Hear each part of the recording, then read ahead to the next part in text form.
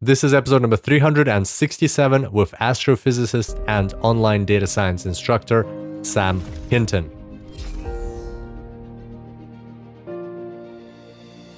Welcome to the Super Data Science Podcast. My name is Kirill Eremenko, data science coach and lifestyle entrepreneur.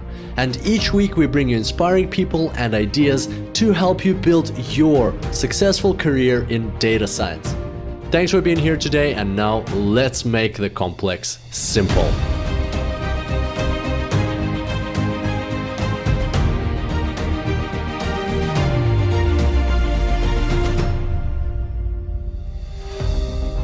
Welcome back to the Super Data Science Podcast, everybody. Super pumped to have you back here on the show. And today we're hosting Sam Hinton, who's returning for the second time round. The first time he was on this podcast was in episode number 303 in October 2019, where we talked about hypothesis testing and what it means for the world of data science, along with other topics. That episode was hilarious, and I highly recommend checking it out. That's SDS 303. And this one is going to be super fun as well. Sam is just always fun to talk to. He's got a great personality and very outgoing and loves to share things. So I had a lot of laughs, and I'm sure you're going to have a lot of laughs along the way with us.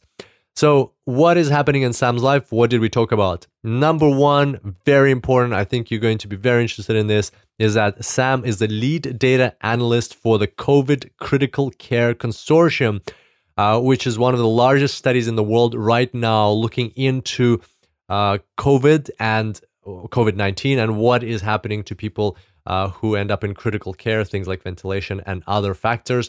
So you will get a lot of interesting thoughts on from a data scientist who's actually working on the spearheading this direction, working with other scientists in over 100 or approximately 100 different countries around the world, and you'll find out what they're looking into. In addition, Sam will talk about some of the challenges of data. Like, what are the real world challenges that data scientists face? Like right now, he's facing all of this data that's coming in that is inaccurate or maybe incomplete in many cases, has to be cleaned up, has to be normalized, lots of pre-work on the data has to happen, and you'll find out how he's building this data pipeline and what it means. We'll be talking quite a bit about data pipelines. So very, very interesting, and I'm sure everybody can get a lot of value out of this. We'll also talk about data modeling, Bayesian statistics, DSGO Virtual, and how Sam will be joining us to run a workshop there. So make sure to listen in on that. That's going to be very cool, and maybe that workshop will be right for you. And at the end, we'll talk about astrophysics. You'll find out some cool things about dark energy and dark matter. Super exciting, super fun podcast. Can't wait for you to check it out. So without further ado, let's dive straight into it. And I bring to you Sam Hinton, astrophysicist and online data science instructor.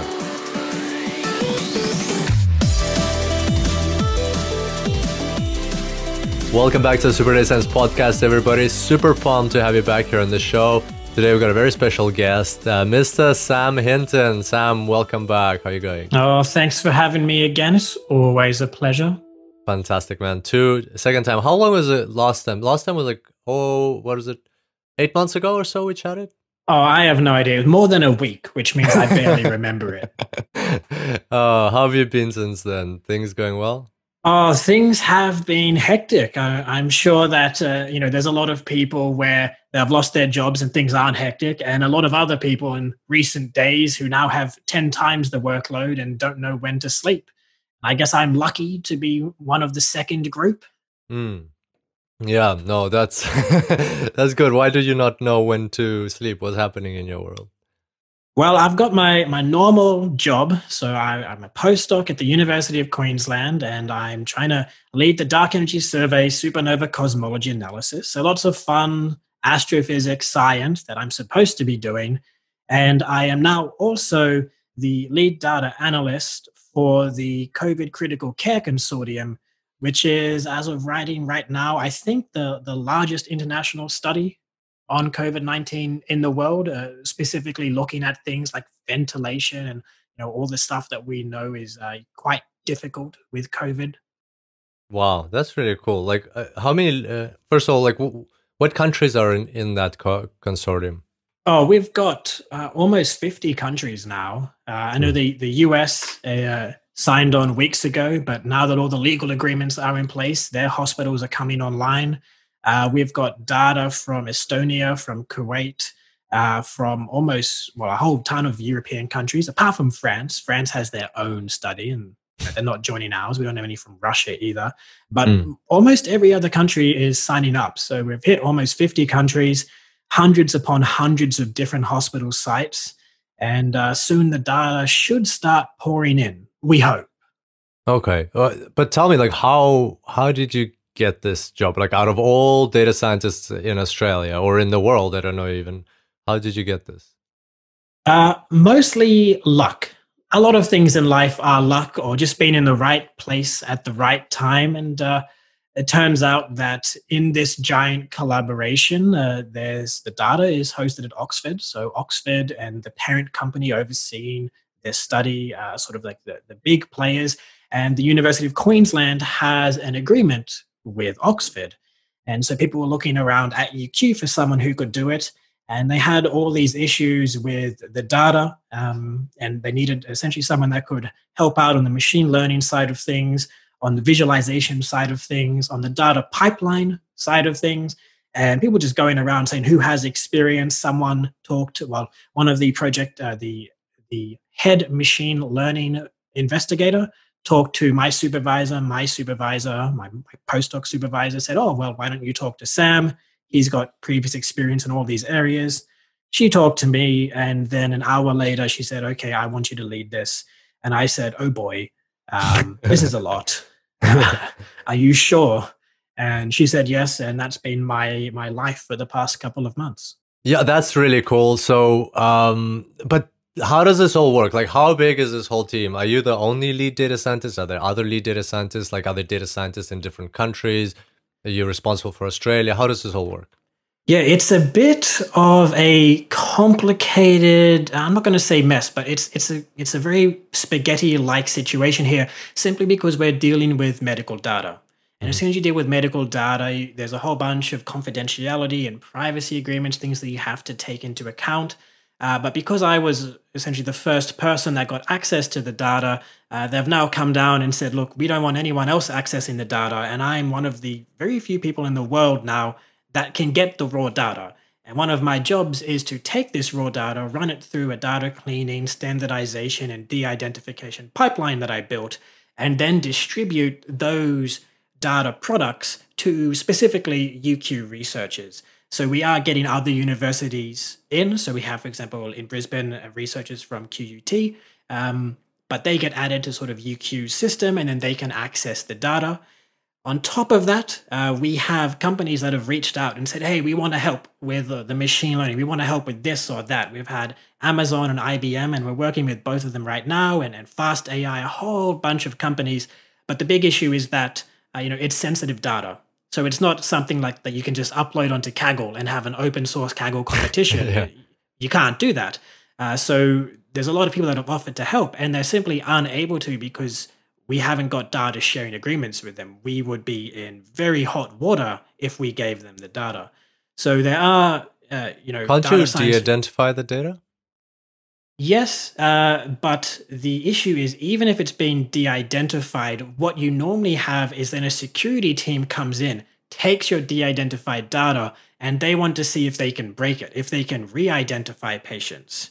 And the issue is that step takes a little while to do. And we've had some preliminary groups at UQ say that, okay, these are the variables that are quasi-identifiers. And if you combine it with social media data, we may be able to re-identify a person doing this Yeah. and that.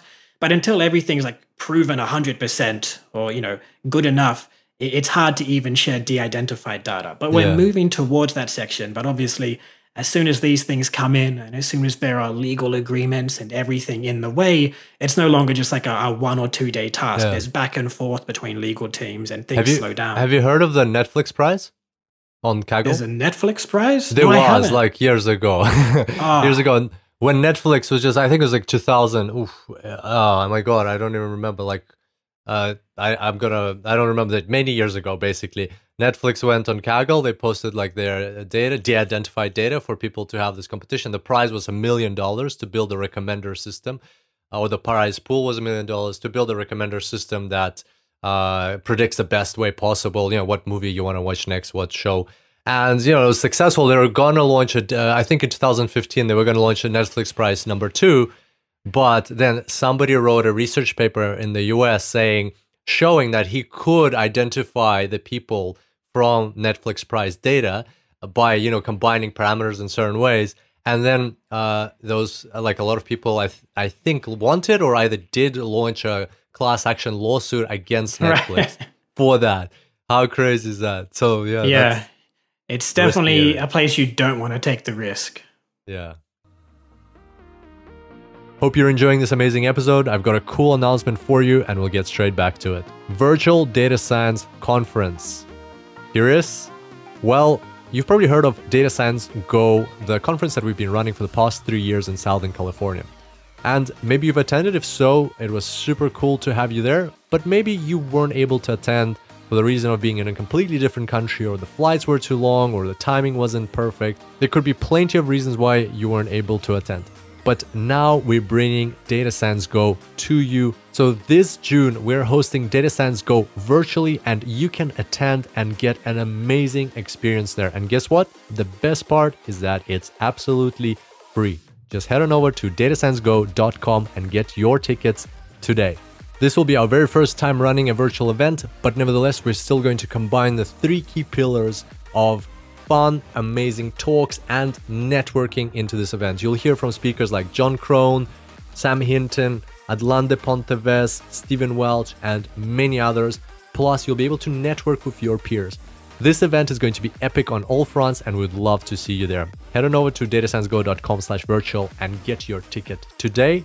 The number of seats is limited. We'd love to have everybody there, but for our very first event, we're limiting the number of seats to make it more manageable. So make sure to get your tickets today if you want to be part of this.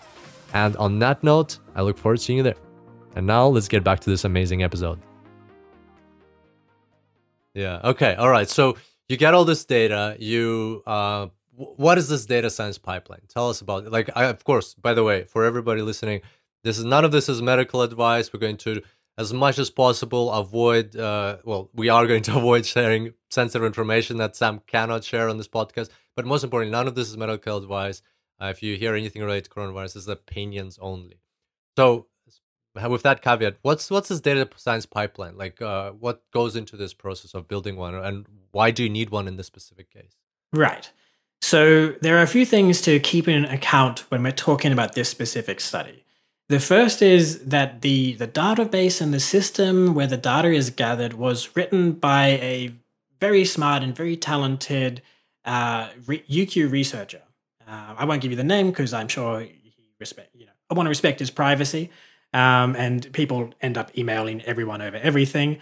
But he just to add, UQ is University of Queensland in Australia, one of the top universities in Australia. Yes. Good clarification. I tend not to define my acronyms. That's a trait that comes from my astrophysics roots. So he's made this great database, and it's used for a whole bunch of different medical studies, including the one that I'm working with, which is the COVID Critical Care Consortium, and it was originally named ECMO card, if that rings a bell to anyone listening. But what it means is it was a very generic way, and the doctors go and they get CRFs. So essentially, they print out a whole bunch of sheets of paper where they write down the details, and then someone goes through and uploads it into this database. The issue is that there's very little checks done on the database. It was written to be general by a person, by himself, essentially, and a long time ago, too. So it's not exactly, it wasn't written this year with all the modern frameworks. It's a fairly old system. And that means that when the data comes back, we have very little guarantee on what the data should look like. Dates don't have to be dates. Numeric values can come through filled with strings or letters. That's the easy part to identify, because at least we know things should be numbers. And if it comes through, we have, for example, 107. But the O in 107 is the degree symbol from degree centigrade. There's a lot of weird issues like that simply because we're mixing European keyboards and non-European keyboards. But then even when you get that down, there are things that haven't been validated, like we want to take patient records every day so that we can track their evolution. But sometimes we have 2 or 3 records for the same day. And it's like, well, I've entered the date wrong, but there's no validation on that. And then even if you do all of that, you now have hundreds of hospitals from dozens of countries, and they use different units for everything. And so you get a whole range of numbers come in, and for a lot of the cases, you know what the units are when you just do basic unit conversion. Some of the fields don't have units as input. So you have to try and infer from the ranges what the unit should be. That's tricky to do because in medical data, things like lymphocyte counts can span 4 orders of magnitude in a living patient. Wow. So how are you supposed to deal with that? And then on top of all of that, because the data is filled in from someone writing down off a piece of paper, it's highly incomplete. Around 80% of, if you just turn this into a 2D data frame, around 80% is missing. And that's a huge problem for imputation, especially because in this current, right now when I'm talking, we don't have that many records. We have hundreds of patients and less than 100 if we count just those where we know whether they were survived and discharged alive or whether they didn't survive and succumbed to coronavirus. And with such little data, how are you supposed to do effective imputation? So we have to have multiple strategies that we then need to try and vet. And all of that needs to happen every day. So we download the data, clean the data, standardize it, and try out a bunch of things every single day so that we can go back to the ICUs, back to the hospitals when we need, and say, hey, I think you've put this in wrong here, or maybe this is a really cool, really interesting novel result. And so all of this needs to happen in a very quick, very automated fashion to make sure that we can get the results back as quickly as possible. Wow. And I could just imagine the doctors is like a battlefield for them. They're running around trying to save people's lives. The last thing they care about, or last thing that's on their mind, is to sit down and properly, carefully input all the data for Mr. Sam Hinton in Australia.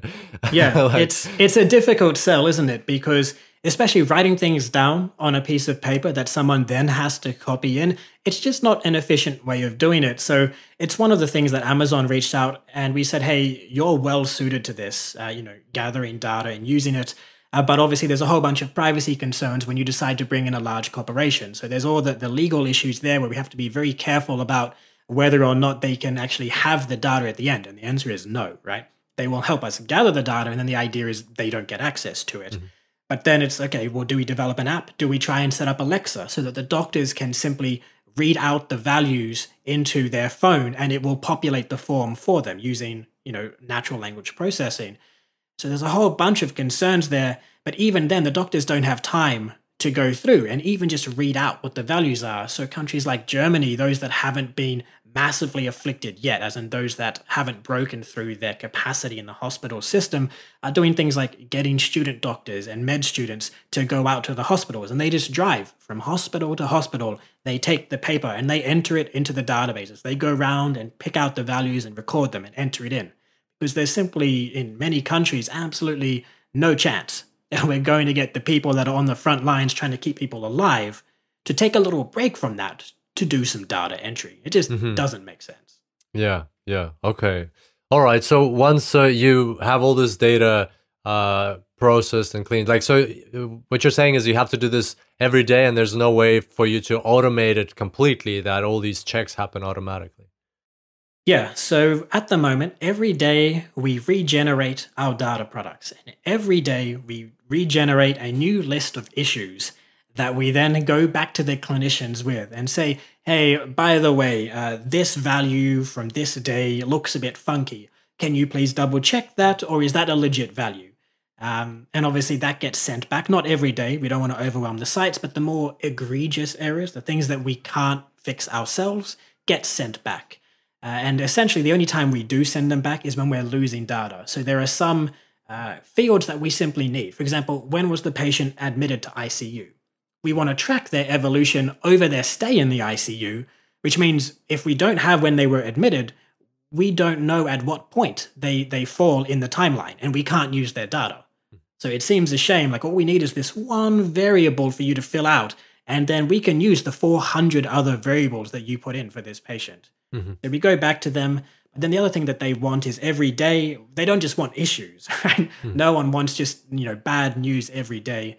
So we generate daily reports for them. And this simply comes down to some Jupyter notebooks, essentially, that are automatically generated and converted to HTML documents. And they all have interactive plots where we can show them basic statistics and demographics of their patients. So we know that COVID-19 affects more men than women, and it affects older people worse than they affect younger people. And so we want to keep up to date the statistics that they have, saying, okay, what are the risk factors? Is arterial hypertension, like high blood pressure, a large risk factor or not? How about smoking? How about obesity, diabetes? All of these different things. And then obviously treatment. One of the big questions, which are, what is the difference in outcome when you look at different treatments? So who are on antibiotics, who are on antivirals, which antivirals are they on, and which antivirals have different ratios of success versus failure. So all of that is data that we try and generate every day into an HTML document that we can then send back to the clinicians. Interesting. You said you don't have that many, like you only have hundreds of patient records that are complete and like the full story. Wouldn't those insights be statistically not significant, like if you're inferring that? Yeah, it's a big problem, which is that in some cases, we have the numbers. So if you're not looking at the outcome, if you just want to say, hey, what are the demographics of people that are being admitted? So you don't know the outcome. We can say some things there, but then we can't say a lot. And this is one of the reasons why we have to be very careful about what we give to clinicians and medical doctors, because we don't want to mislead anyone. Right? We don't want to cause any unnecessary harm. So we have, for example, some clear trends in some, let's say, pH, so your blood pH levels, broken down into those that survived and those that didn't. And at the moment, the trends look very different. But we can't give that to the clinicians, because if you look under the hood at the number of patients that are being used to generate those trends, it's a tiny, tiny number. So if we give that away, we aren't confident that we've accounted for the difference in country and ethnicity and all these factors that differ across the patients, because we don't have a representative sample. So it's something that we always have to keep in mind. And there are currently a whole bunch of data products and things that we are simply hiding so that we can see them when we're developing products like the dashboard, like the daily report, but we can't make them public because the chance that they would mislead people is simply too high, because without the knowledge of statistics that would help inform the validity and the confidence of those trends, it's very easy to make a mistake. Gotcha, man. I'm so glad that you're doing this out of all the people in the world, because I remember in our first podcast, you stressed very strongly that like even the 95% rule for frequency statistic, the p-value of 0.05 is not sufficient. That means like this was your quote, and I've used it many times, 1 out of 20 research papers out there is wrong. Every 20th research paper is incorrect, simply because we agree that 5% confidence is sufficient. So like I can just imagine how rigorous you are about not misleading people, and like misleading doctors here would cost people's lives. So you have to be very careful about this. This. And it's so easy to happen because we have, I think all up, we have around 450 variables. So imagine if 1 of 20 of them are wrong and we've drawn conclusions. That's almost 20 different hypotheses that we could incorrectly give if we just decided, hey, p-value 0.05, good enough, ship it out. And you'll notice that if you look through all the papers that are currently being published on COVID-19, especially some of the early ones, they're done on cohort studies of 3, 4, or 5 people. 5 people. Yeah, so there was a study in the Lancet with a patient count of 5. And it's like, okay, well, it's good. You got to get these things out. There's no time to sort of dilly-daddle on it. But at the same point, you're like, can we trust it? You don't know. Yeah. Interesting. Okay. And what happens next? So you do these reports back and forth. How's the workflow? Like, do you guys like have meetings? Do you, I don't know, do you have like a vision? Is there some leadership? I have had around 6 hours of meetings today. So yes, there are meetings. There are meetings between the different companies that are trying to help out. There are weekly meetings with the PIs and myself to try and determine What's a directions. PI? The project investigator. Oh, okay. So one of the people leading the project. There are meetings every Thursday with the clinicians. There are meetings every Friday with the UQ researchers who are trying to apply models onto it. So in terms of where to go in the future, hopefully less meetings. I can't see that actually happening. There will always be too many meetings. But what we want to do is once we get more data, once we can actually be a little bit more confident in the results that we're getting, hopefully we can do some interesting things with it. So at the moment, we've been doing things like generalized linear models and Cox regression and a bunch of other little statistical tests to try and answer some of the queries that the clinicians have. But the other thing we want to do is use unsupervised learning to see if we can cluster the patients, because one of the current questions with COVID-19 are there separate phenotypes? So are there multiple variants of the virus going around, and do they present differently? And Like mutations. Yeah, essentially, yeah. And there's been some marginal evidence so far published in papers that, yeah, it looks like there might be multiple phenotypes.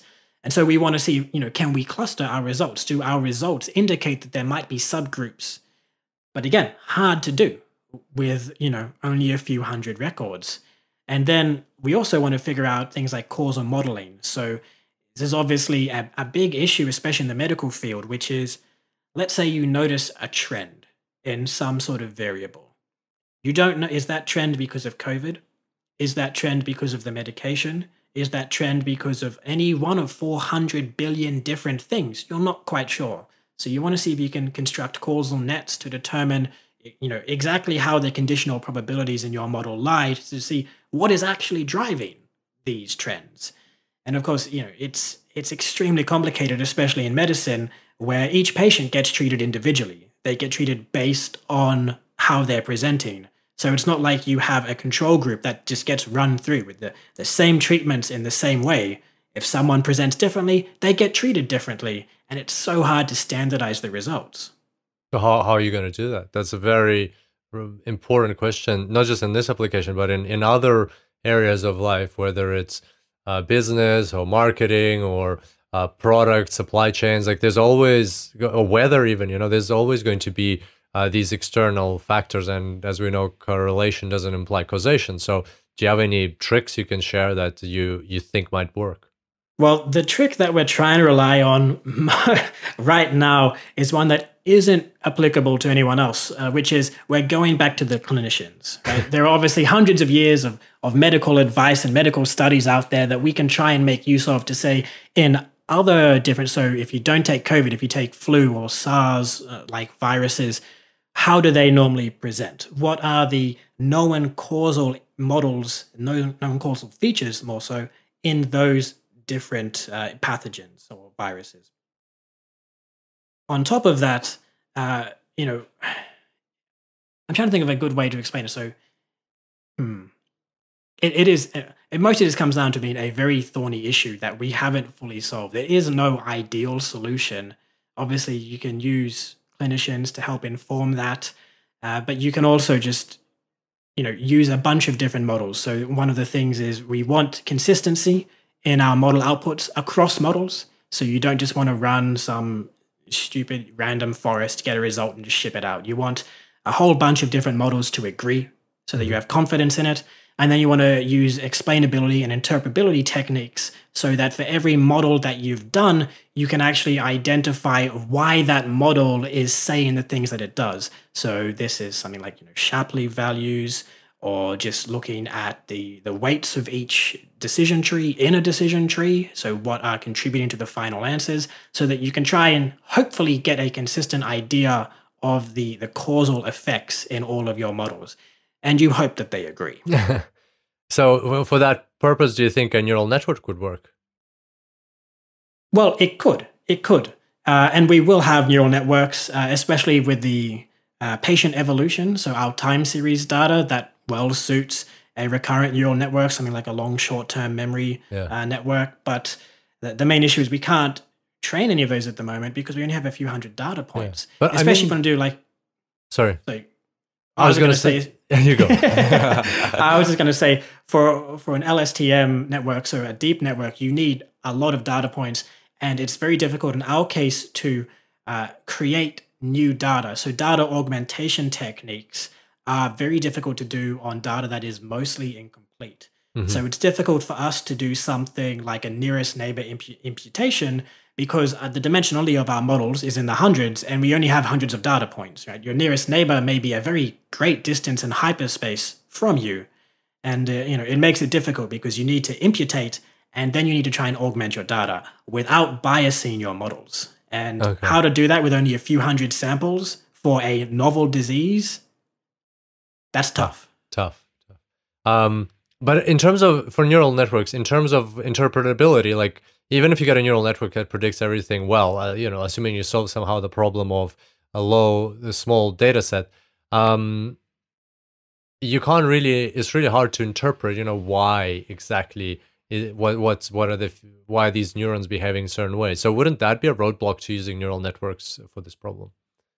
Yes, no, for sure. That's why we're trying to get as much expertise as possible to come in, people that have done the similar things before. So I know you've seen things like with convolutional neural networks, there are ways of breaking down the features so that you can try and visualize them. And essentially we need techniques like that apply in general.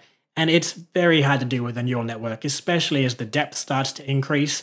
Even if you try and visualize what neurons are lighting up, like how do you put that into something that a human can understand? Right? It's just a massively complicated linear algebra function, which we have essentially no intuition over. And it's difficult. And whilst some potential partial solutions exist for some specific variants of neural networks like CNNs, I'm not sure, I don't know of a generalized solution. If someone out there listening to this knows a generalized solution to neural network interpretability and explainability, please let me know. That's all. Okay, gotcha, for sure. And if anybody listening has any ideas, I think at this stage that will be very useful. So we'll share Sam's contact details in the show notes, as if he's not getting enough meetings already. Yeah, you should have seen I did an interview with ABC Radio National last week, and it went live 2 days ago. And I have been flooded by well-meaning people offering support. I had one lady come in and say, look, I'm retired.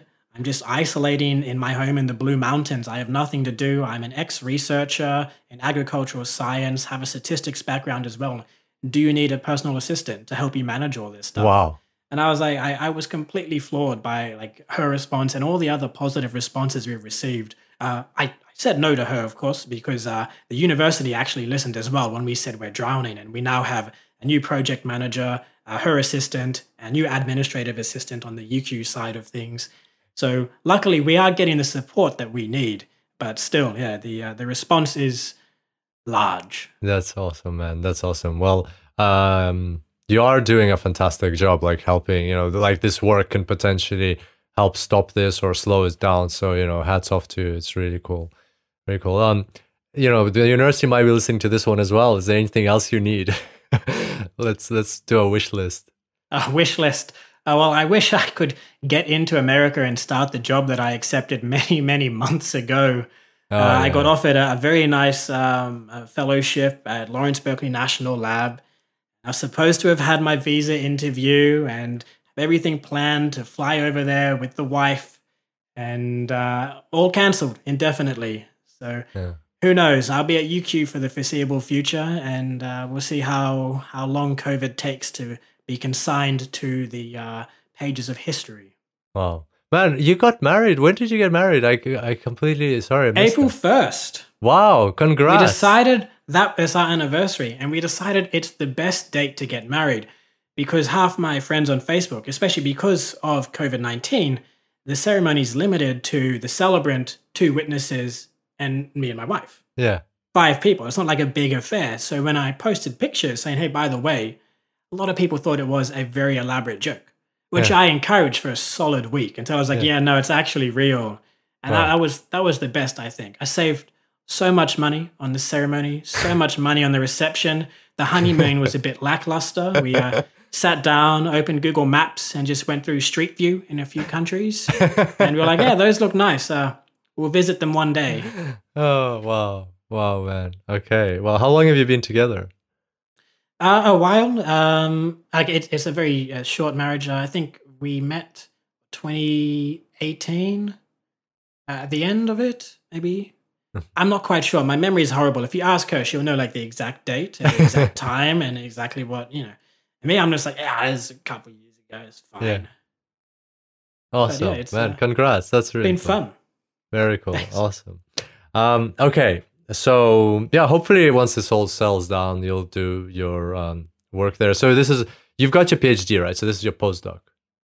Yes. So I've got the PhD, but in amongst all the COVID-19 stuff, it still hasn't been awarded. It was like submitted and sent off for review so long ago, but everyone has far better things to do. So I'm currently sitting here not as a doctor, PhD-less. but as like, yeah, PhD-less, working like 2 different postdoc jobs, pulling my hair out, making courses on the side, just waiting for my reviewers to eventually come back and say, yeah, it's all good. Gotcha, man. And they will. They just need to get off your asses. Get me back my thesis. I put effort into that. Gotcha. Okay, well, thank you for the rundown on COVID. Hopefully things go well there, and we all support you. And I'm sure our listeners, please show Sam some support, send him some nice emails if you are, supporting him. And even if you can't do anything to help, it's good to know you're listening. Speaking of courses, congratulations on launching your second course, man. Like number 2. First one was Python for statistical analysis about 6 or so months ago. And second one now is Python for data manipulation. The irony is that's exactly what you're doing for COVID. Yes, I'm lucky that everything just fits in so well together. But yeah, I thought after seeing all the comments on the stats course that the biggest skill that the people taking my course were lacking was the ability to use libraries like pandas to streamline all of the pre-processing stuff in their analyses, because no one wants to spend 13 hours crunching numbers to do half an hour of machine learning or statistical analysis. So I was like, you know what? Okay, pandas it is. I'll make a crash course for that. Show everyone the easiest ways and the most efficient ways of doing all the common tasks. So I hope it's been useful for those that have signed up. I've got some good reviews so far. Some people have reached out and said that they really liked it, which is always pleasing to hear, because you don't want to make it only to get people come back and say that was terrible. Yeah. So I'm happy. They're happy. I think we're all happy in isolation. That's good, man. Yeah, and speaking of reviews, you have some of the highest reviews we've seen across all the instructors we've worked with. Both your courses have 4.6 stars out of 5 stable, which is really hard to maintain on a massive platform like Udemy. So like, what's your method? How do you do it? Maybe, there's people out there looking to create a course these days. Like maybe you can share some insights. How do you get such great feedback all the time? Honestly, I'm not too sure. I think one of the things is I keep in mind what I want as a student, which was, a few years ago now, but I always remember listening to my lectures, the online recordings, and just wanting to unenroll. Like some of them would go on and on about stuff I really didn't care about. Pages upon pages of just talking at me before getting down to anything useful. So I decided if I ever made a course, it wouldn't just be talk. I would talk about the code that I'm writing in front of you and try and keep it practical, so there's something for you to do, whether it's run the code in parallel with me or just read over what I'm writing or listening, but just not droning on. And I try and get to the good stuff quickly, but lectures always end up taking far longer than I thought. I remember I recorded a lecture just about histograms. And the first record, it took about 3 minutes. I'm like, histograms are pretty simple. There's not much to talk about. And then I got a ton of questions for people. And they were saying, hey, what about this use case? What about this here? Or my code isn't working here. And I realized even with such a simple concept, there are a whole bunch of little caveats or things that people don't quite understand intuitively. And so I went back and re-recorded, and it became like a 15-minute video, but people seemed to like it. Those that already knew were able to watch it at double speed and sort of skip to the parts that they needed. And those that had never seen it before managed to get all the relevant information such that they didn't try out the code, get an error, and then have to hit up Stack Overflow for half an hour afterwards, trying to figure out what on earth this keyword that they needed meant. So I'm not sure. I just try and keep that in mind, but beats me. Yeah, man, that's a good approach to over deliver, because I actually met once at one of our live events. I met a student, and she told me like, "Oh, it's so weird to hear your voice in real life because I've been listening to you online all the time, and you sound so different." I'm like, "How do I sound so different?" And she said, "Well, I listen to you on double speed. I've never." Yeah, so a lot of people do that, and I encourage people to do that. Right? Like, I would rather put more into a lecture than less, because you can just listen on double. But if there's less, then people who can't, like, who are not as familiar with the topic, they will fall behind, and we don't want that. Yeah. And there's a personal side of it too, which I'm not sure is of too much interest for those listening, but if you're making a course, so we released the stats course, the Python for Statistical Analysis course, for free for a little while during COVID, until we had to stop making it free, because in that 1 week we did free, I got 42,000 new students. That's more than's been in the course the entire time it's been up. Yeah. So a huge amount. And the issue was, okay, well, I have 2 jobs at the moment, plus the newly released course. And now I have 42,000 students who ask questions. And even because even though they got the course for free, I'm not going to ignore their questions. I'm going to go in there and answer them to the best of my ability, but it takes time. And so if you have these short lectures that you think are like, oh, this is really efficient, 30 seconds and this topic's done, and you haven't been comprehensive, well, people will just ask you about the things you haven't covered. And suddenly, instead of spending 10 minutes recording an additional 1 minute in your lecture, you're spending 10 hours responding to the same question 400 times. Yeah. And it's just not efficient. Yeah, I completely agree. Tell me this. So what you recorded in this recent course, Python for data manipulation of Python, you said pandas. Are you using pandas for the COVID analysis, or using some other tool? Yes, no, we're exclusively using pandas essentially for the data pre-processing step, to the point where I can't think of a single function in amongst the pipeline that I threw together that doesn't make use of pandas in some way. Oh, wow. So, every date times are best handled in pandas. Pandas has categorical features, which is amazing. Pandas, everything is pandas, and that's not going to change. It's just such a convenient tool. That's so cool. It's a very vivid example of practicing what you preach. I love that it happened in this order, that you first recorded the course about pandas and data manipulation, and now you're actually using those same tools. Like, it's a great testament to that, these are applicable tools in industry, in medicine, in whatever, like emergency situations like this. These tools, you go and use them right away. Really cool. Really cool. What else did I want to... what I wanted to ask you about is, I've had this question. So since our last chat, I've been like killing myself over, like breaking my head, because I didn't ask you, and I was so like tempted afterwards, like, oh, I should have asked this question. So we're talking about Bayesian inference, and we're comparing Bayesian inference to frequency statistics, right? Fisher and his thing. By the way, I don't know if listeners listening to this, I actually read that Fisher. So Bayes was the 19th century, and Fisher, as far as I understand, Fisher was like 1920s, like early 20th century. And Fisher didn't like Bayes, right? He created his own approach to statistics and so on, which we all use now, and which is taught at school, the p-values and things like that. And Fisher actually, interestingly enough, from what I read, he tried to prove that not smoking causes cancer, but cancer causes smoking. Speaking of the correlation and causation, like, because it's a p-value, right? Like the chart is there, you can run all the tests. You don't know. You have to have some additional knowledge to know which way it works. But that's a side story. So the question I wanted to ask you were talking about Bayesian inference, and you were talking about prior probabilities, posterior probabilities, if I'm getting the names right, and how things are interpreted. And you gave this lovely example. By the way, I highly recommend to listeners to check out the previous podcast. I'll dig up the episode number and we'll mention the show notes. Fantastic episode. And you gave us a great example of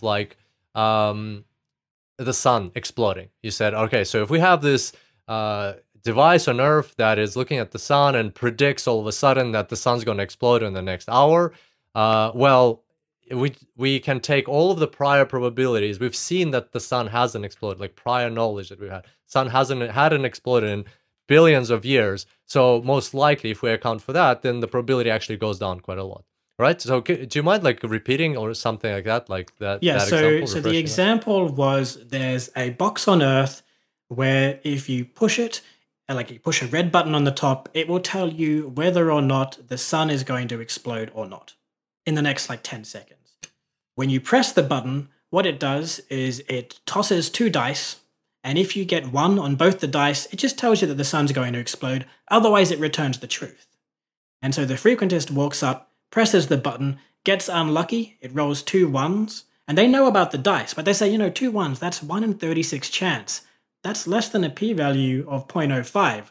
So we have a significant result that the sun is about to explode, and they run off to publish. Yeah. And in the background, the Bayesian statistic is just sitting there, shaking his head, trying to bet that it won't.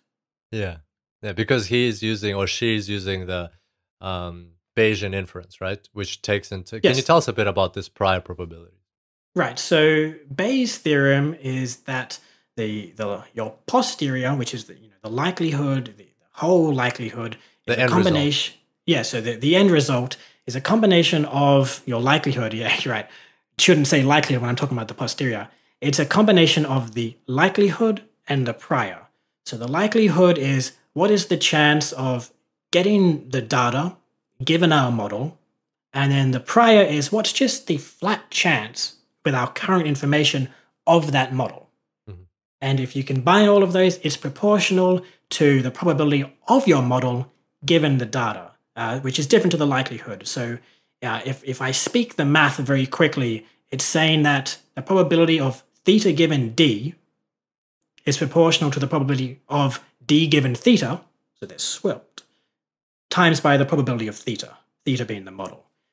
And the idea is that in frequentist statistics, we work with the likelihood, and that's fine. That's good. That's what you need to do. And then when you look at Bayes' factor, you also add in the prior, which is your prior past existing information. There is another part. The whole thing is a fraction, and on the bottom is what we call the evidence. But let's not get into that because that's a much more conceptually difficult thing to talk about without actually having diagrams or being able to write any math. So posterior is proportional to the likelihood multiplied by the prior. Gotcha. And so what I was wondering since then, like literally, I think we hung up and this question popped to my mind, or it was like towards the end of the podcast and running out of time. Anyway, so do you know the turkey paradox? No, you're going to have to tell me. It's simple, super simple, but it's like, it's not even mathematical. It's got nothing to do with Tukey, the mathematician, with the, what's it called? T-test, I think. It's just about a turkey, like an animal, right? So the turkey is born and it's a bit scared of everything at the start, but then the farmer comes along, or whatever, the butcher comes along and feeds it some corn, and it's like, oh wow, I got some corn from this butcher, that's amazing. Okay, well maybe we can be friends. No, that's what's the likelihood of somebody giving me corn for free? All right, then day passes, 2 days, 3 days, and it's like every day is getting corn.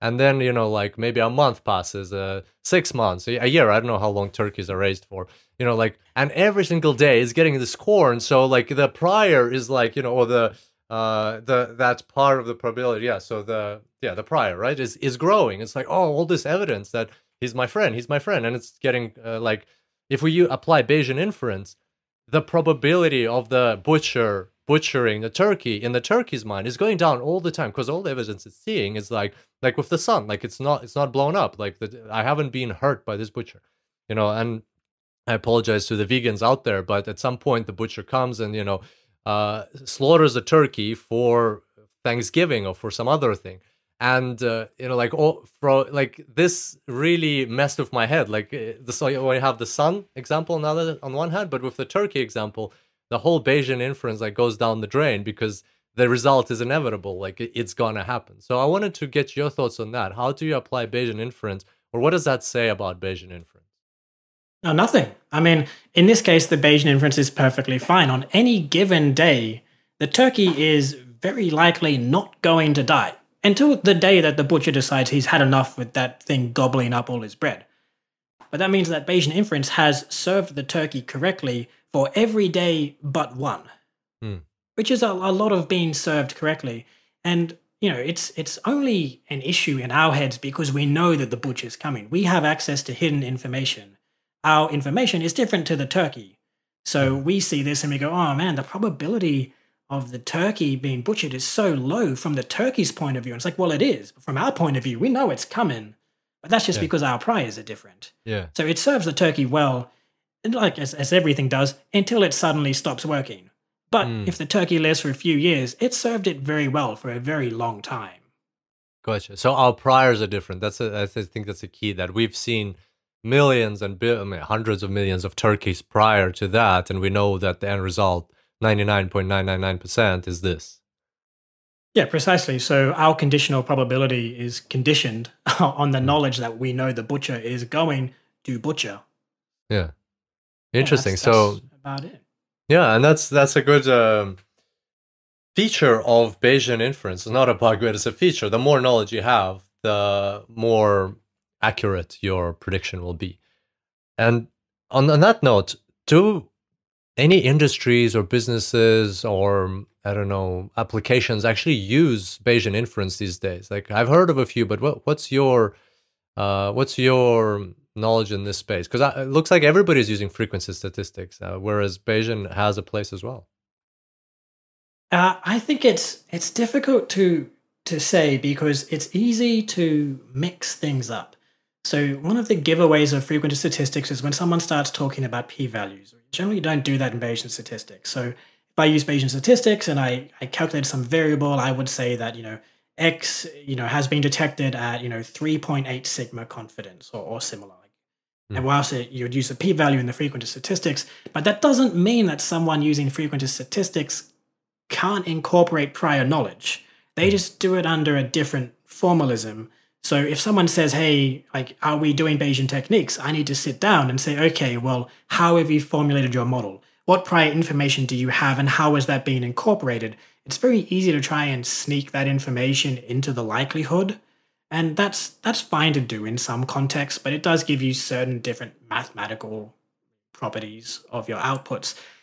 So it's hard to say, but a lot of the cases, you do use Bayesian-like techniques, so using prior information almost everywhere you go. Like every time that you've done something with deep learning, you may not have run with a Bayesian neural network, which are things and they're wonderful and you should check them out. But the fact that you've trained on 10 million images means that you're incorporating prior information already. It's just not under the formalized Bayesian statistics headline. Mm-hmm. So it's a sort of blurred line that's difficult to actually draw in the sand. Okay, interesting. Thanks for the rundown. You should create a course on Bayesian inference. I would happily take it to learn. Oh yeah, I've thought about it. Modeling, how to fit models, whether you're doing different MCMC, so Markov chain Monte Carlo processes or similar, because everyone has a model, and it's a lot easier to write a model than it is to correctly fit it to the data and draw the right inferences from it. And that's what I do a lot. So maybe one day when there's enough interest, I'll write up and record a course on that. It all depends on what people want. So everyone get keen for model fitting and let me know. Speaking of what people want, we have a very cool surprise announcement. Sam is joining us as a speaker on the Advanced Day at DSGO Virtual. DSGO Virtual is happening at the end of June or start of July. We're still deciding date, but by the time this goes live, you can find out the date for sure. It's available at datasciencego.com, so get your tickets there. So Sam will be joining us as a speaker, and what will you be talking about? Actually, a workshop. What workshop is it going to be? Probably something on data science pipelines. Given that I've spent the past few months writing a few of these, and years before that I've been doing them in an astrophysics context, it seems smart to finally formalize that and write up a workshop.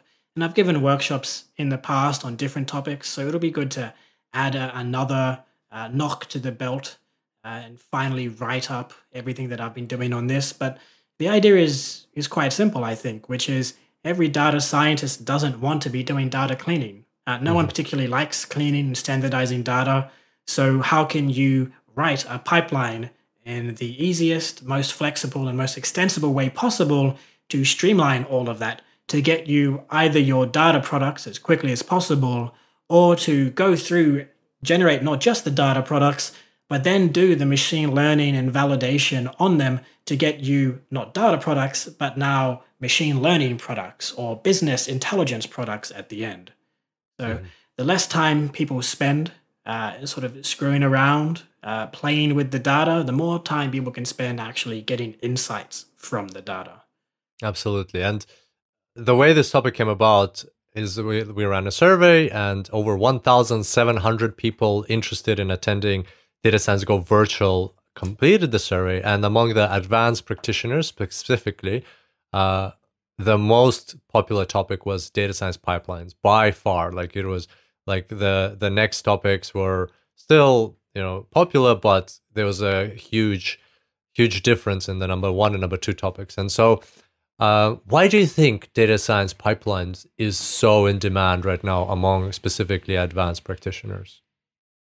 I think exactly like what I said, no one wants to spend their time doing it. Data scientists spend most of their time not doing data science. And it's Cleaning an awful data, waste. Right? Yeah. And so it's an awful waste of time. It's not a fun job. It's not a rewarding job. You get a data product at the end, and now you can start your real job, just getting insights and crunching the models down to actually extract useful information and being able to do something like we've done with the COVID study, where every day we get a data refresh, and that happens automatically at 6 a.m. It's kicked off. I don't do anything.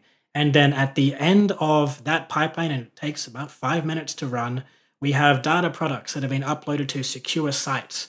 We have reports available for people. We have an interactive dashboard. And we have, well, this isn't currently in because we don't have the data. We've sort of taken that out. But we will have machine learning products that have been refreshed each day. Because you don't want to go through and say, hey, we've got a new data set, we've got a few extra records. I'll just manually run these 30 models that I've thrown together and recompare them. It's like, no, you want to press a button, go off, have a little nap, come back, and have your results there. Yeah, absolutely. And maybe handle some exceptions at the most that you can incorporate. There's always exceptions, isn't there? Yeah. Okay.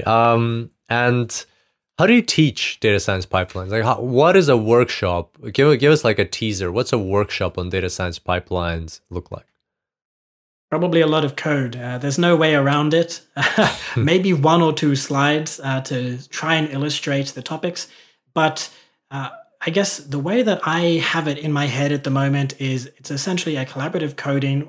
Everyone's coding their own thing, right? And I will have my pre-done version, and then people can deviate from that as they will. But just probably something like Google Colab or Jupyter Labs in some instance, just to give everyone the basics. So how you can throw these things together, how you can chain all these methods in a robust way, and then how you can tie that into your machine learning products. So hopefully you start with, here's a bunch of raw data files, and then at the end, you press a button and out come all your products that you want. And obviously, the way that this has to be done in a workshop may be different to how people do it in industry. So if you have a very large data set, if your data set is either billions of records or thousands of features, you may not be able to run this on a laptop. You may need to ship it out to high-performance computers, submit it to some sort of batching job on a cluster like Slurm Talk or SGE, a whole bunch of them. And that's very difficult to do in a workshop. No one wants to spend 2 hours setting up and trying to apply for accounts. So we'll have to cover a representative but basic example and then give people the skills or the pointers as to how they can scale that up. So whether they're using things like Dask to try and scale out to clusters, or whether they just need to know this is how you submit jobs to a supercomputer. And obviously you can't do all of that in a single workshop. So we'll have to cover the basics as much as possible and then say, for your use cases, this is where you want to go. For your use cases, you're going to go look over at this. And so that's actually something that I think we're going to run a survey with the people that responded to the first survey saying, what are your use cases? What in your mind is a good data science pipeline. Like, what do you want out at the end? What are the products that you're talking about? What are the inputs that you're dealing with? Are we talking about megabytes, gigabytes, or terabytes of data? It's because the pipeline changes depending on all of these questions. And that's something that we really need from the people going to the conference, is what are their use cases? Because only with that knowledge can we create an effective workshop that actually benefits them at the end of the day. Absolutely, yeah, and that's one reason why we ran the first workshop, to know exactly what people want. And so we ran the first survey. Now we're going to run the second one. If you're listening to this and for some reason you weren't part of the second survey, maybe like we missed your response in terms of like identifying you as a key participant for the second survey or these more in-depth interviews that we're conducting, please send either our team or Sam directly, preferably Sam directly, an email. No, preferably the team. You can send us an email. We'll include it in the show notes for this episode, so you can find it there. Basically, send us an email and explain exactly what you would like to see in this data science pipelines workshop. We can still, when this goes live, we'll still have time to incorporate your feedback. So yeah, that'll be cool. I'm looking forward to it. It'll be like a virtual, so it'll be people from all over the world, and yeah, and you know, like you have so much experience with this now, especially with this COVID stuff. Yeah, good. Sounds like fun. No pressure though, right? Hope you find time to not go crazy with all this stuff around. Fingers crossed. Another thing I had in mind, Watch Your Token Cosmology with my girlfriend. What's your website again? What's that wonderful website? Oh, cosmiccoding.com.au. Yeah, so everybody, cosmiccoding.com.au. Don't forget the .au. We're very special in Australia. And yeah, amazing. Love the talk. It's called, if anybody's looking, it's called The Dark Side of the Universe by Sam Hinton in the Briz Science lecture.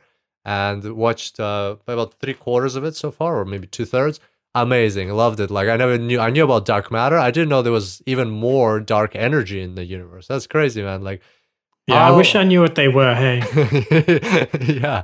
How do you do that? But like some cool things. I like that you provide that, you know, evidence of how the charts fall in place, and like that this is not just like voodoo stuff. It's actual. Yeah, it's probably the most common question I get is like, well, what if dark energy and dark matter is just a mistake? Like, what if you just, Einstein was wrong? And it's like, well, okay, he could be wrong, but there are dozens of independent different avenues of investigating that all come to the same conclusion. So if it's a mistake, someone needs to come in and say how, because we have very, very substantial evidence that it's a real thing. We just don't know exactly how it's supposed to function or where it came from. Yeah. One day we'll have the answer. One day, maybe 1,000,000 years from now. Pretty much. What is that? What your job in America is going to be about? Like, what's this postdoc?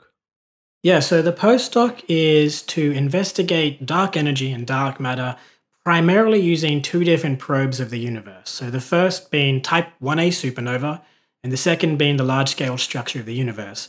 To give a very, very tortured and brief intro to both of them, type 1a supernova are a sort of exploding star that explode around the same brightness every time. Now what you can do is you can use them to map out the history of the universe, because remember, light takes time to travel. So a galaxy that has a supernova that we see that's 1 billion light years away, well, that supernova exploded 1 billion years ago. Mm-hmm. And because they're all the same brightness, it means we can figure out how far away that galaxy is by how dim the supernova is. Mm-hmm. Right? If you have a light and you start walking away, if you walk twice as far away, well, the dimness of the light is now 1/4, because the light is spreading out to cover the area of a sphere, and a sphere 4 pi r squared. Mm-hmm. So the idea is, with this standard candle, we can map out the evolution of the universe. And the evolution of the universe changes depending on the properties of dark energy and dark matter. So the better we can constrain the evolution, the better we can determine the properties of those mysterious components. And then hopefully a theoretician will come along and say, I propose dark energy is this with these properties. And we say, well, that works or that doesn't work. Mm-hmm. And at the moment, the leading one is Einstein, who just said, well, dark energy is probably just if space itself, empty space, had energy. Turns out that fits with everything. We just don't know why it should have energy. You take quantum mechanics and you calculate how much energy the empty vacuum should have. It's not zero, right? Quantum mechanics says there should be energy, but it says there should be so much more energy, 100 magnitudes more energy than we observe, which is catastrophically wrong. Now, the second probe is large-scale structure. Let's see, what's the easy way to explain that? The universe is big now, right? And in space, no one can hear you scream. That's true. But remember, the universe is expanding. So if we go back in time, the universe gets smaller and smaller, but the amount of stuff doesn't decrease. The amount of stuff stays the same, but it's now in a much smaller volume. So space goes from being empty to being filled with stuff like Earth's atmosphere, right? It goes to be thick and dense, and it becomes a fluid because there's enough stuff in it now. Yeah. So as you go back to, if you go all the way back to right after the Big Bang, space looks like a fluid. It's got so much stuff in it, and space is smaller. It acts like a fluid. And what that means is, well, quantum mechanics says that right after the Big Bang, some parts of the universe have just a little bit more energy than other parts. Energy, mass, light, they're all the same thing at this point in time. So it has a bit more stuff. Now imagine you blow up a balloon in the atmosphere. That balloon, the area inside the balloon, has more air than outside. So you pop it, you get rid of that elastic shell, and what happens? You hear the pop. The air spreads out. It's a little shock wave. It's technically not a shock wave because it's just air pressure moving. It's a sound wave. It's an acoustic wave. And so you have these in the early universe. You have these acoustic waves from these overdense regions spreading out. So imagine it's like you've got a still lake and it starts to rain. You can see all the ripples from the raindrops spreading out. And that's what the early universe looks like.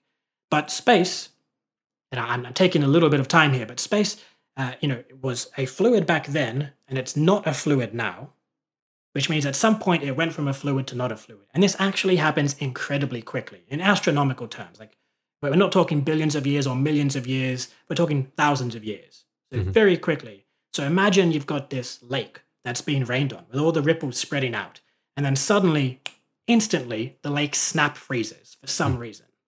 You've got all the ripples will now be imprinted in the ice because it's frozen straight away. And that's what we see in the universe, except we can't hear it. We can't hear the ripples. But if we take a telescope and we measure 100 million galaxies, we can reconstruct the ripples because the ripples are patches of overdensity. Overdensity means more mass. More mass, more gravity, more stars, more galaxies, the more stuff. So if we simply figure out where there's more stuff in the universe than other places, that's a ripple. So we go out, we find all these ripples, and we use them in a very standard way that we use the supernova. Instead of it being a standard candle, it's a standard ruler, that we know how big the ripples are. We know that they had 300,000 years to expand.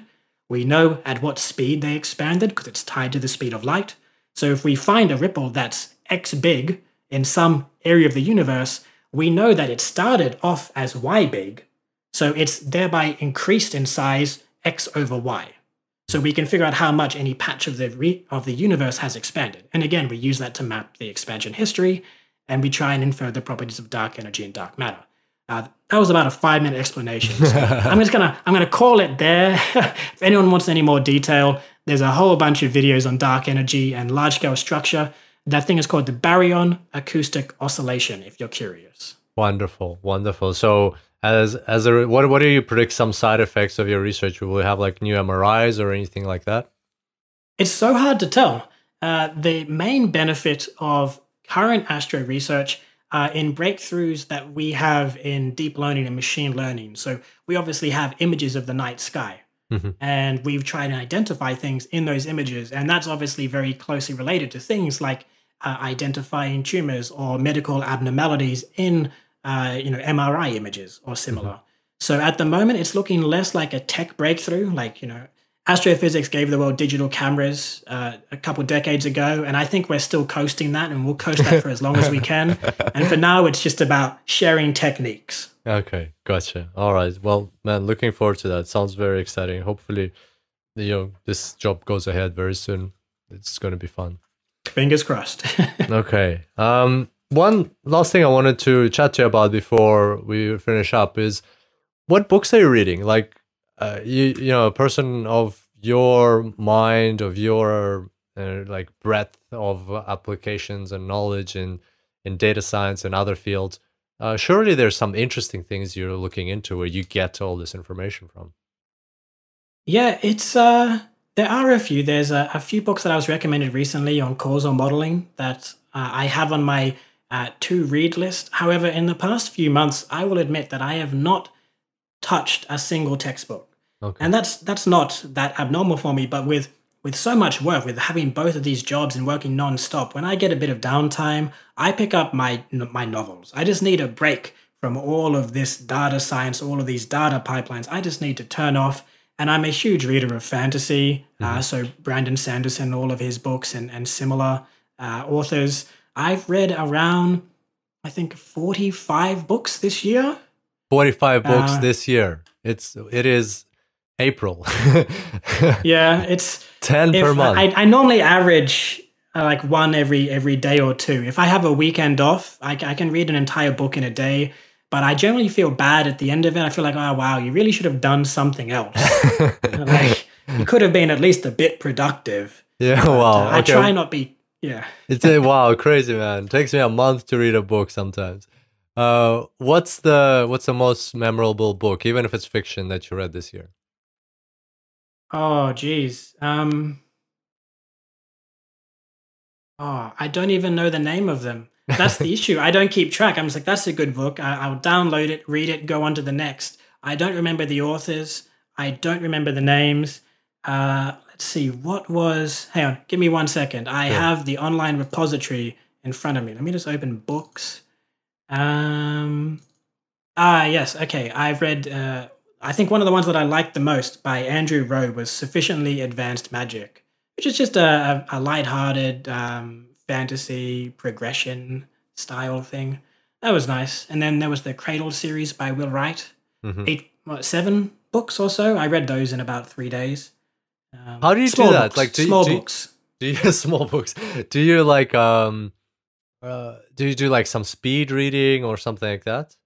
I used to. I try not to anymore. So I remember I did speed reading years ago, and I got up to like several thousand words a minute.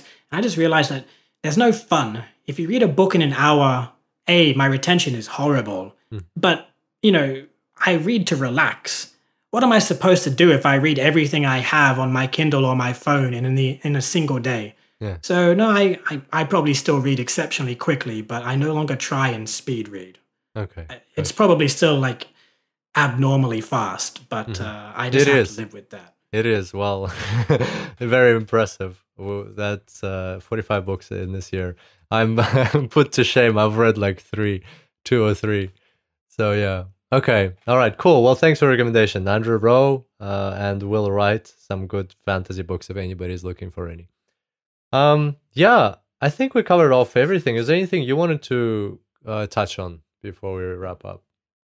Not particularly. I'm just hoping that I get a weekend off in the next couple of months and can sit down and just chill out and perhaps go and actually read a textbook for once. So that would be nice, a change of pace when things slow down enough that I can just breathe and learn, because learning is, I think, one of the things that I like most. But it's so hard to find the time. So if anyone out there is currently stuck in ISO and is dedicating themselves to going through courses and upskilling themselves, I think that's an absolutely fantastic use of time. And I wish everyone doing that the absolute best of luck. I know that there's a bunch of people that have lost their jobs recently, and at least trying to make a positive use of the time that we all have to spend at home is as much as we can ask. Fantastic. Thanks, Sam. And huge thank you on behalf of all our listeners for doing what you're doing. You're helping the world, and even though you don't have any free time and it's hectic, somebody's got to do the job, and you fit the right. You're the best fit for this from the people I know for sure. So thanks so much for what you're doing. Awesome. My pleasure. Before we wrap up, where can our listeners find you? What's the best places to contact you, follow your work, get in touch? Let's see. I mean, LinkedIn is an easy one. You can send me a message there. I don't check it often, but I do check it eventually. That's probably the best way, because most emails or whatnot that I get in the data science route are just as easily done on LinkedIn. No one really wants Instagram. Yeah. I try not to do work on that. But apart from that, yeah, hit me up on LinkedIn probably. If there are any urgent queries, feel free to send me an email.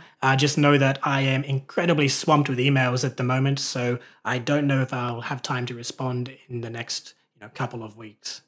Gotcha. And Sam's website, if anybody's interested in watching his lecture, is cosmiccoding.com.au. Very, very cool. Thanks again, Sam. Great pleasure chatting on the show. It was awesome as always. Thanks for having me, mate. So there we have it. Thank you so much, everybody, for spending your time, investing your time into this episode and learning alongside with us. I hope you got a lot of valuable takeaways. And yeah, so much cool stuff, so many cool things. And without a doubt, my favorite part of this episode was all the things that Sam is describing about the COVID Critical Care Consortium, where he is the lead data analyst, and all the takeaways he's getting, and also the insights into what it's like to work with real world data, how messy it is, what challenges come up. I think it's always a great refresher. Some projects, especially if they're course projects or projects prepared for you by somebody else, can be too clean, too void, like they might not have any messiness in the data, and anybody can be led to believe that data science is like, well, it's not. It's actually very, very complex. There's a lot of missing data. There's a lot of normalization that needs to happen, a lot of pre-work with the data, building the data pipeline. All of that is super valuable. And speaking of data pipelines, make sure to check out Sam's workshop at Data Science Go Virtual. Data Science Go Virtual is happening at the end of June this year, 2020, and you can get your ticket absolutely free if you go to datasciencego.com/virtual. Just be careful, number of seats is limited. This is our first time doing an online virtual event. We've done this event many times in real life in California for many years. This is our first virtual event. The number of seats is limited. Make sure if you want to get in, apply for your seat today at datasciencego.com/virtual, and you'll see Sam running a workshop on data science pipeline. So you'll actually be able to code along with him and create your very own data science pipeline. So make sure not to miss that. And as usual, you can get the show notes for this episode at superdatascience.com/367. That's superdatascience.com/367. There you'll find the transcript for this episode, any materials we mentioned, including books, and the URLs to Sam's LinkedIn, website, his presentations online, and any other fun things that might help your learning growth in data science.